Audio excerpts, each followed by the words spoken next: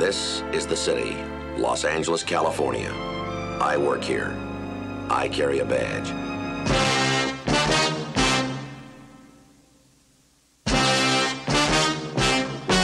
The story you are about to see is true. The names have been changed to protect the innocent.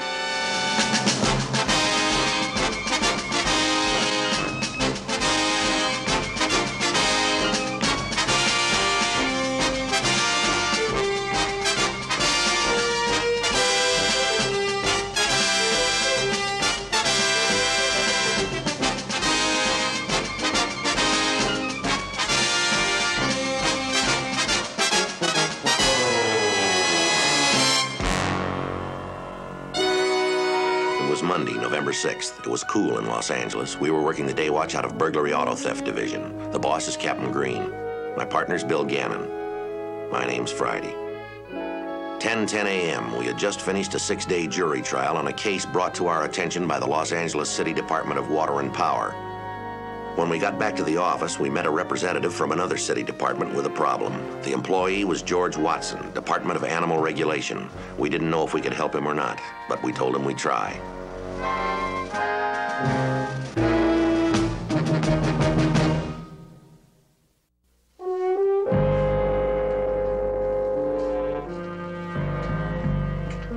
"10:30 a.m. George Watson left us the list of lost dog owners. Our next job was to convince the captain an investigation was warranted.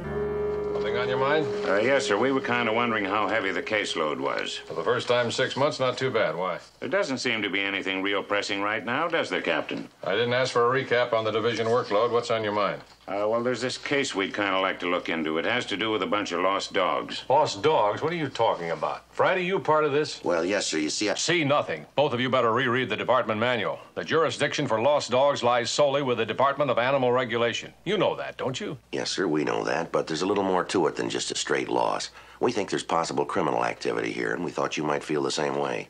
All right, let's have it. Yes, sir. Well, George Watson from Animal Regulation was just in. Now, he's had about 20 reports of lost dogs from the El Centro shopping center over the last couple of months. His records show only one dog reported lost from the area before this rash of reports. He thinks they've been stolen, that it? Yes, sir, he does. Watson talked to the owners when the reports were made. Now, just about all of them indicated they didn't remember leaving the windows down as far as they were when they got back to their cars. What kind of dogs were they? Different breeds, Captain, all purebred. Watson gave us this list of victims. We figure the dogs are possibly put up for sale or maybe used for breeding purposes. Watson says their market value runs all the way from $100 to $1,000. Yeah, I know they can get expensive. I bet the owners don't give a hang about the money, though. Sir? This one, for example. German Shepherd. Answers to the name of King. You can bet these people had a lot of feeling for this dog. You can really get attached, you know. Yes, sir, I guess you can. We had a shepherd once. Called her Queenie. What a dog she was. Those big almond-shaped eyes looking up at you. You know what that dog used to do? No, sir. What was that? She'd bring me the mail from the mailbox every day, if that wasn't something. But she wouldn't give it to me till I'd scratch behind her ears and thank her. And did she watch over the kids? They called her Keenie. Couldn't say Queenie, you know. But let some stranger look at him cross-eyed, she'd act like she was going to tear him apart. Great dog. Almost human, you know? Yes, sir. Oh, Queenie. Lived to be almost 16. Like losing a member of the family. Well, what do you think, Skipper? Shall we look into it? Cap? Huh? Can we work the case? Oh, yeah. Get right on it. Could be a lot more to this than just lost dogs. We have the time. Run it down. Yes, sir. Friday, Gannon. Yes, sir. And have a little empathy. The people you're going to be dealing with have suffered more than just a monetary loss. It's like losing one of the family, you know? Yes, sir. We understand that.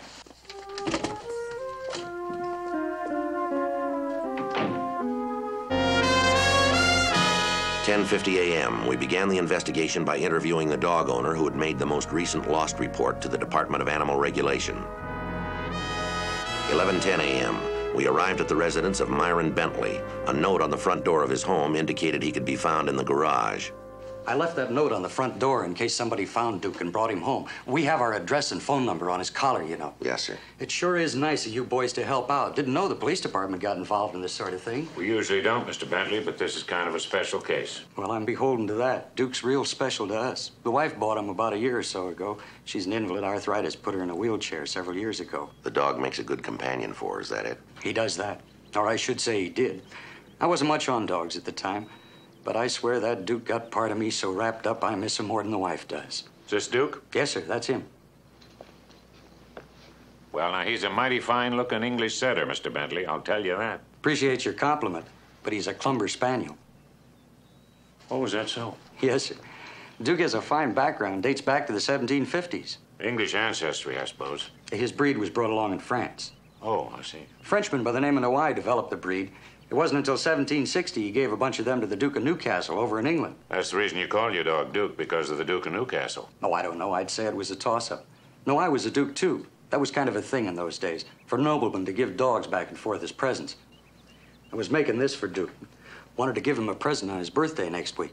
How do you like it? It's quite a doghouse, Mr. Bentley. Most folks would think I was crazy building all this for a dog, but Duke's all the wife and I have. It was her idea at first. She found this drawing of the Duke's castle and thought it'd be nice to make him a replica. The castle belonged to the Duke of Noailles? No, the Duke of Newcastle. Clumber was the name of the Duke's estate. That's where the dog got its name, Clumber Spaniel. Oh, sure. Just about finished now. Kind of got in my blood once I started. Keeps our hope up we'll get him back. Take a look in here. Get right down here. Take a look inside. Kick that light switch on right beside you there. The wife used to be an interior decorator. She did the inside. Rugs, wallpaper, chandelier, and even the Duke of Newcastle's coat of arms. See it back there? Isn't that something? Yes, sir, it sure is. Never seen anything like it, Mr. Bentley. I added a little special touch, too. Kick that button there, Sergeant. And then if Duke wants to get out, why, there's another button on the inside. Kind of adds that medieval touch, you know? You think Duke will be able to work those switches, do you? I know he will. Smart as a whip. Why, Duke will have that drawbridge mastered quick as a wink. That is, if we ever get him back. Has he ever run away before, Mr. Bentley? No, sir. He's always been real obedient. I'd tell him to stay, and he'd stay put till I told him to move. I guess he got kind of mixed up, though. How's that, sir? At that shopping center. He probably jumped out of the car window to go looking for me, then got himself lost. It's a big place, you know. Yes, sir. Now, do you remember leaving the window down far enough for him to jump out? To tell the truth, I'm kind of confused about that. How do you mean? Well, I thought I'd left it down just a few inches. But I must have had other things on my mind because it was down darn near all the way when I got back to the car. Which window was it? The one on the driver's side. Did you lock your car? Yes, sir. What about when you returned? Was it still locked? Yes, sir. I remember because I had to use my key to get in. Well, what's all this have to do with finding Duke? Well, you see, Mr. Bentley, a fairly easy way of getting into a car when the window is partially open is to run a wire down through the opening. It's an easy matter to pull up the lock. You mean you think somebody stole Duke? It's a possibility, Mr. Bentley. That's why we're looking into it. No, I can't believe that. Dogs just jump out of cars once in a while. It happened to my wife's friend a few days ago at the same shopping center, as a matter of fact. Did she report it? I don't know whether she did or not, but she got her dog back inside of 2 days. Oh, she found it. No, sir. Somebody else did. Eula, that's her name, Eula Van Meter.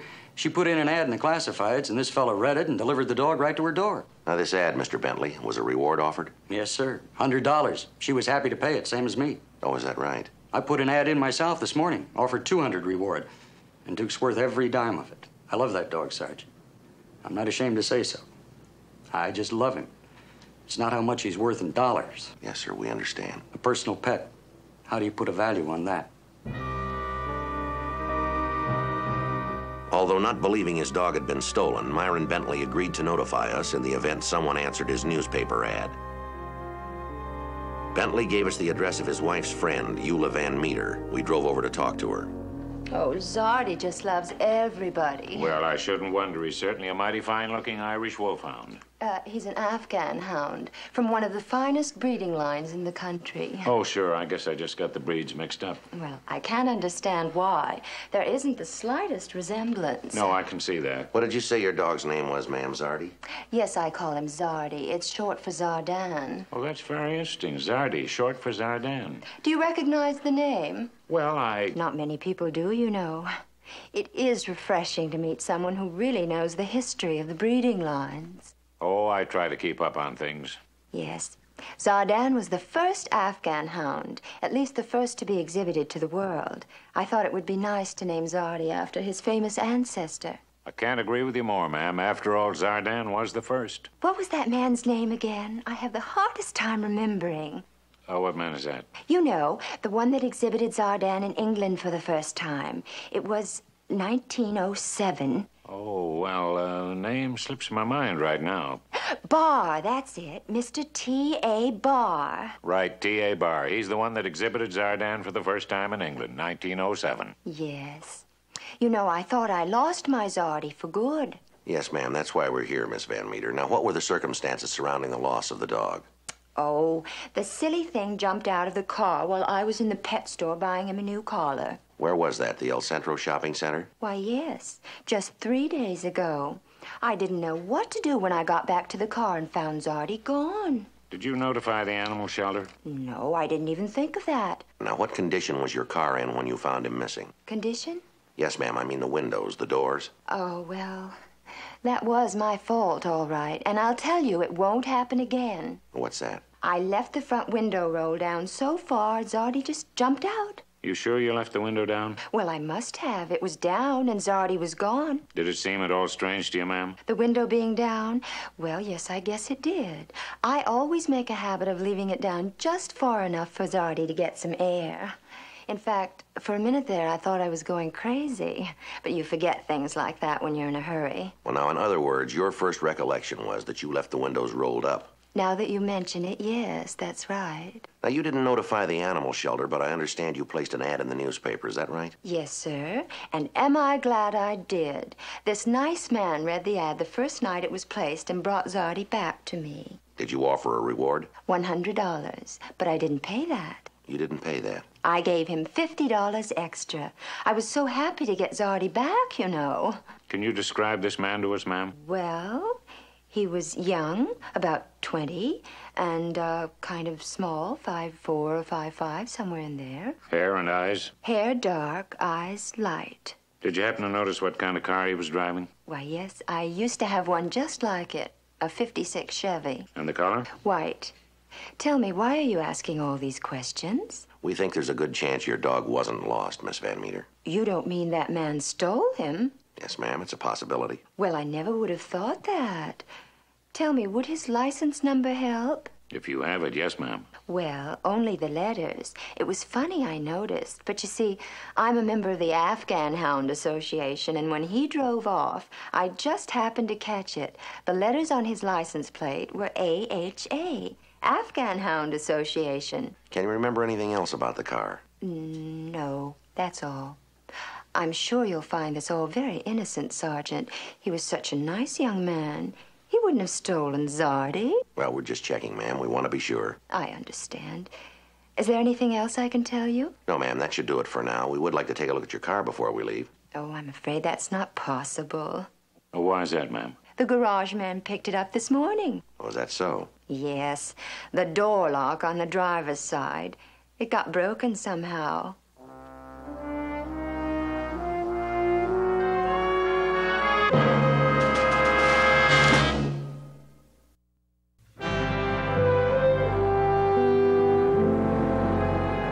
At 1:30 p.m., we returned to Parker Center. Bill began making a telephone follow-up with the remaining lost dog owners while I arranged to have the partial license number run through the department's automated field interview card computer system. 2:40 p.m., I returned to the office after having provided Officer John DeCoopcrank the necessary descriptors for the automated FI card computer run. You get any info on that license? No, not yet. They're running it now. What's that you got there? What, these? Oh, just the reports we've been taking, that list from the animal shelter. I've already called most of the owners. No, I mean underneath. Underneath? Yeah, that. Oh, that? Yeah, that. Well, it's a book, Joe. I can see that. You have to know it's a book about dogs. I figured that brush up a little might help on this case. Yeah, from your conversations this morning, I'd say you could use it. Oh, I don't know. You just try me. I'll pick any dog at random, cover the breed name, and call it. That is a Norwegian foxhound. Nope, you're wrong. Okay, smart guy, what do you think it is? A borzoi, once called a Russian wolfhound. You're right. Certainly I am. All right, what's this one? It's a Briard. This? Commodore. This? That's the Affenpinscher, or the monkey dog. Son of a gun, that's right. How do you do it, Joe? You never owned a dog in your whole life. Where'd you get that book? Police library, why? Well, now, didn't you think it's strange, a book on dogs in our library? Oh, I don't know. I called, they had it, I picked it up. Uh-huh. Take a look at the inside cover there. Now, what do you see? Nothing unusual, just the checkout card. Has anyone that you know or that you've heard of ever checked that book out? Sergeant Joe Friday, April 19th. I brushed up once, too. In fact, I had the library requisition that book. Why? What reason did you have to study up on dogs? Remember that case we worked last year? Oh, that's it. The trained dogs snatching ladies' purses. Now you're on the beam, pal. I just figured I should know something about dogs if I was working a case involving them. Like I'm doing now. Like you're doing now, finally. What'd you find out from those dog owners? I got hold of 15 of them. Same story. They advertised, and within a day or so, somebody came up with their dog. And collected a reward? Naturally. I'd say we have 2 suspects working, though. How do you figure? About half of the people gave the same description the Van Meter woman gave, a short guy driving a white Chevy. The other half described a tall suspect, over 6 feet. Sounds like a Mutt and Jeff team. What kind of rewards are they hauling down? The least was 50, most of them between 1 and 200. One guy paid 500. Burglary auto Friday. Yes, John. Yeah. That's Adam, Henry, Adam. Right. 2 suspects. Okay. Yeah, I got it. Right. Thanks, John. Oh, and you can put yourself down for another hit, pal. Yeah. Right. Thanks. That partial license paid off. Radio car FI'd 2 suspects last month. Harry Jennings, age 20, 5'5", and Carl Barth, 24, 6'2". Mutt and Jeff. What were the circumstances? Possible car prowlers, questioned and released. El Centro Shopping Center? That's it. The FI address on the suspects matched the DMV information. Let's check it out. Before we go, try this one. Let me see that. No, not the name. No, just let me look at it. Phew, boy, I don't know. You got me on that one, pal.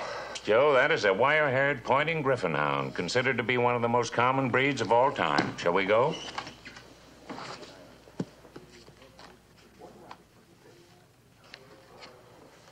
The Griffon Hound was an ancient breed considered to be extinct today.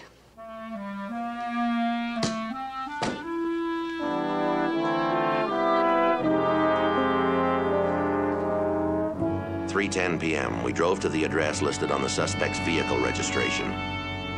The house was a single-family residence located 5 blocks from the El Centro Shopping Center. The suspect's vehicle was nowhere in sight.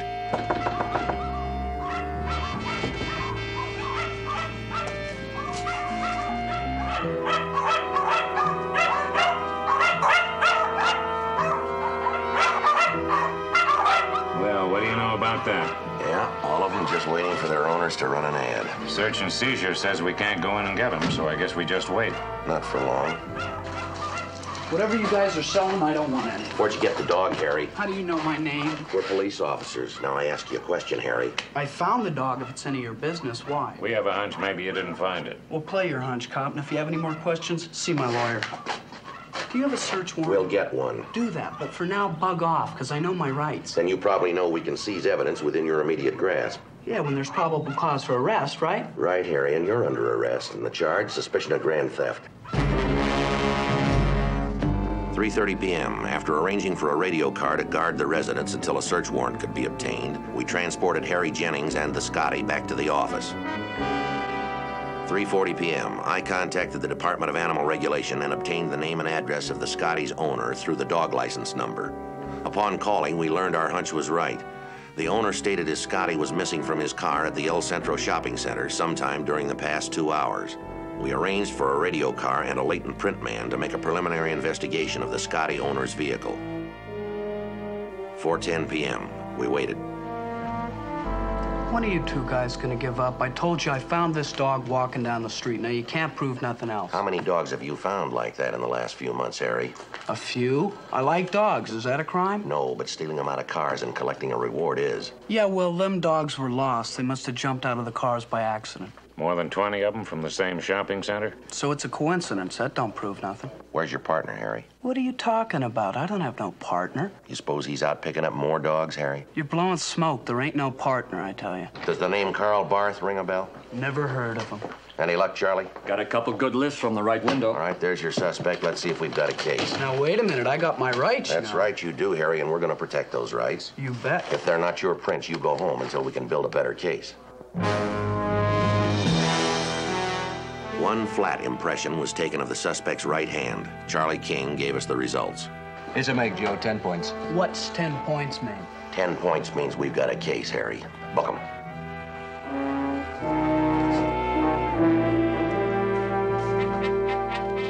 $4:30 p.m. While Bill booked Harry Jennings, I arranged for the preparation of an affidavit in support of a search warrant for the premises where the suspects had caged the other animals.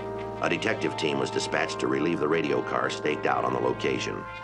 Well, Harry's all tucked away. Where's the Scotty? Oh, the owner picked him up a few minutes ago. Hope he keeps him healthy for the court appearance. Well, judging from the emotional reunion, I'd say that dog's gonna be just fine. What do we do about suspect number 2, Carl Barth? I put a team on the house. If he shows, they'll grab him. And if he doesn't show? Burglary auto, Friday. Yes, sir. How long ago was that? No, you did just fine. We'll be right there. Myron Bentley just got a call. The Clumber Spaniel? Right. Man found his dog, said he was going to take it to him in 30 minutes. Think it's Carl Barth? Guy wanted to know if the reward offer was still good. 5:10 p.m. After arranging for a team of uniformed officers to cover the outside, we briefed Myron Bentley on the methods we wanted to employ in apprehending the suspect. We copied down the serial numbers of the reward money. Well, it's all finished for Duke now. I can't tell you how happy I am to have him coming home. Yes, sir, we understand how you feel. Didn't tell the wife. Wanted to make sure first, you know. But I'm not going to wait till next week. Sir? Duke's birthday. Not going to wait. Going to give him his present just as soon as he gets here. Yes. Duke. That's Duke. All right, now, Mr. Bentley, remember what we told you to do. Yes, sir. I will.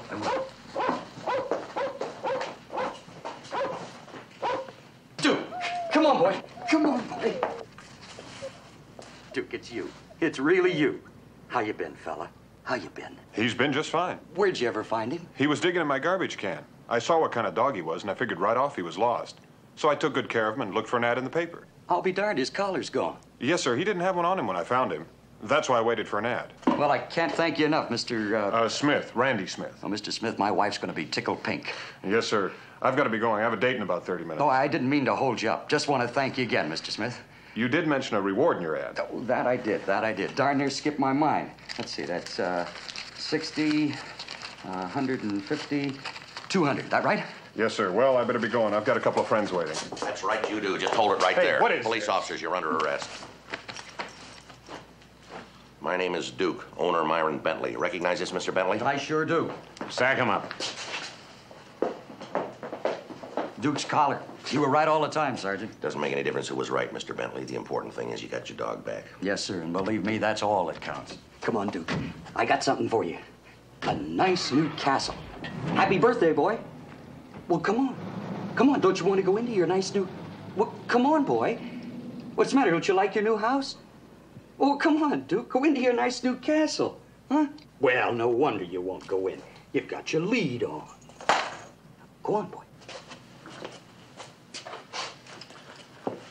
Okay to give him one of these? Oh, sure. Say,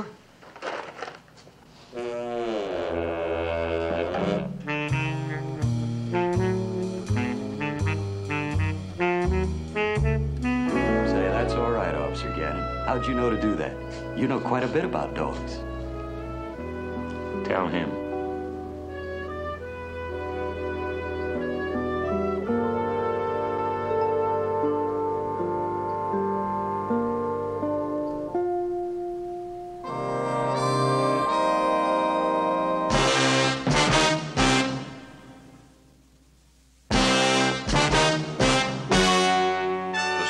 Just seen is true. The names were changed to protect the innocent. On December 3rd, trial was held in Department 184, Superior Court of the State of California for the County of Los Angeles. In a moment, the results of that trial.